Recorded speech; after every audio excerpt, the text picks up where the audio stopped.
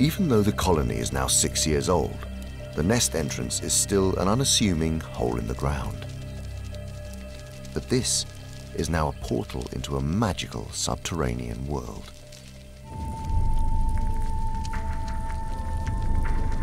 A honey ant super colony.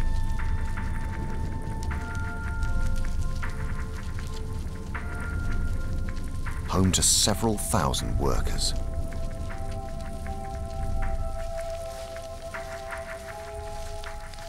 And hundreds of honey-filled repletes.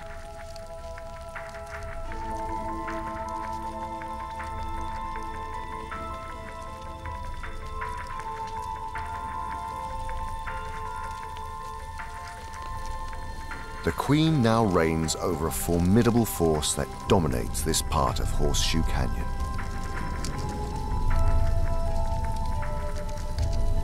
Together, they have built a complex underground city.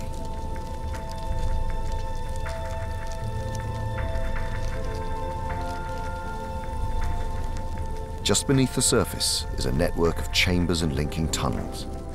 From these, a single vertical chimney extends 2 meters down into the concrete hard earth to reach the colony's nerve center.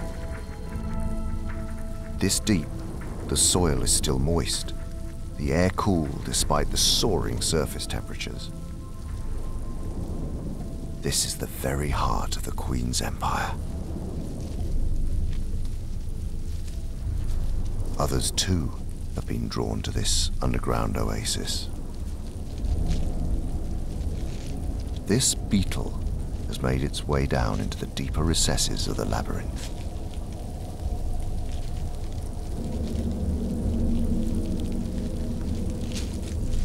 As it pushes on into the royal chambers, the Imperial Guard immediately attack.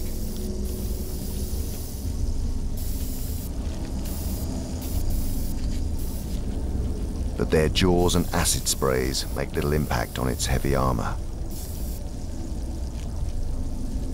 After a while, they start to ignore the intruder. Perhaps the beetle begins to take on the colony's smell and no longer arouses the guard's suspicions. But the ants leave it alone at their peril.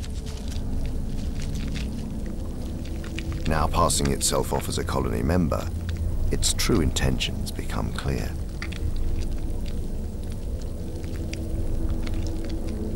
A beetle this big needs lots of food, and this nursery chamber is proving to be a rich hunting ground.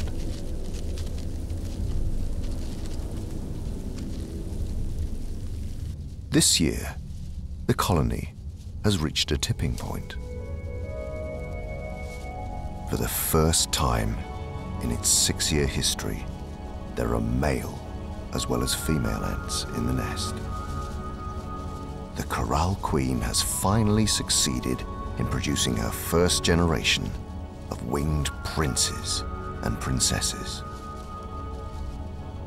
Soon, these winged royals will fan out across the desert to establish new colonies.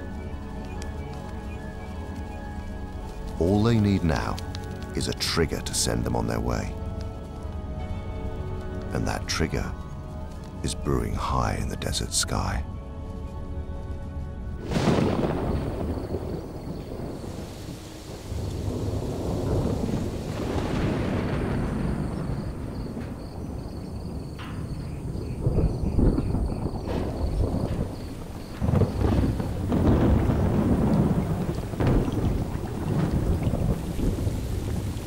The summer rains finally arrive. Around here, it's called the monsoon season.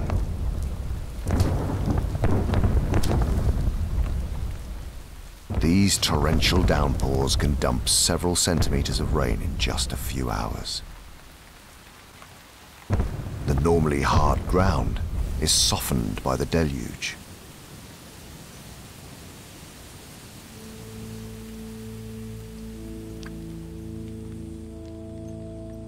As the day begins to cool, the time has finally come for the corral honey ants to put in an appearance. Workers pour out to secure the perimeter of the nest hole, creating a protected launch pad.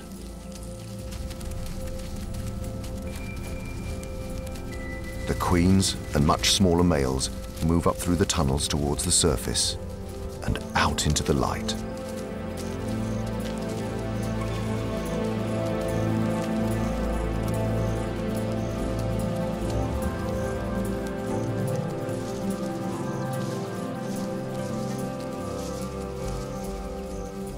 Still deep underground, the queen won't witness these momentous events. But her winged sons and daughters are about to spread the royal line far across the desert.